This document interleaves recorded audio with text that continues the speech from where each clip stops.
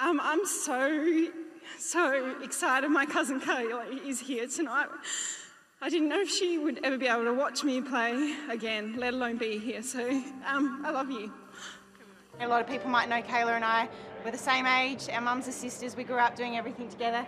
Kayla was born with cystic fibrosis, and 5 months ago Kayla had a double lung transplant.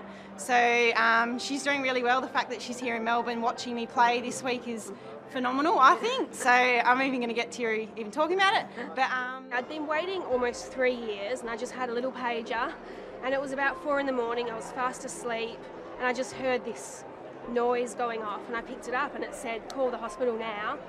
And so it was 4 a.m. in Perth, and Case was actually playing at the time in the US Open.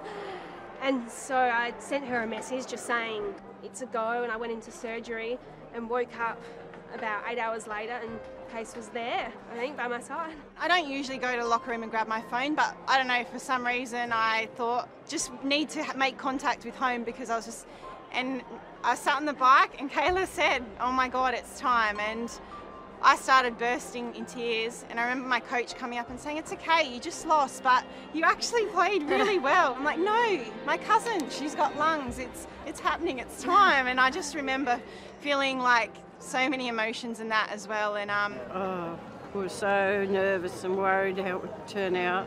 It's just been amazing, hasn't it? Yeah. Honestly, it's amazing. It's going up singing with all the tubes and that out of it, and getting over it. She's a strong little kid. It had been so long that I'd been waiting, and I kind of, in a way, wasn't expecting it. And then I cried a little bit as well for the donor. Like, I was so excited. I was getting a new lease on life. And there was a family out there who were grieving because someone had just passed away. So, yeah, I really felt for them, but was extremely grateful at the same time. And I think waiting at the hospital, just every emotion possible. I was nervous, I was excited. And yeah, I just wanted to get into the surgery and wake up, and then I woke up and I could breathe for the first time in my life. I couldn't even really walk 100 metres, I couldn't laugh without coughing, and now I'm in Melbourne, like, watching Case, cheering for her, and yeah, I'm just so grateful for some amazing family and donor out there.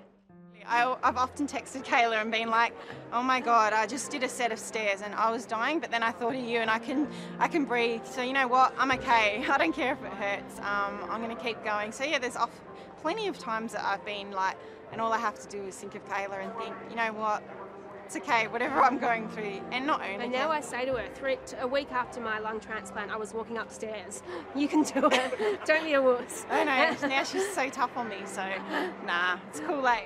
We're very proud of Casey. She's tried hard all her life.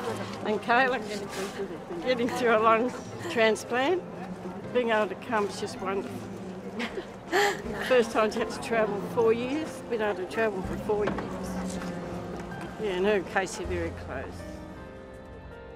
Listen, you've got Nana up there. You got your cousin Kayla. I know how much this means to you. We've been talking about that little emblem on your top. Case. Don't, Stumpsy.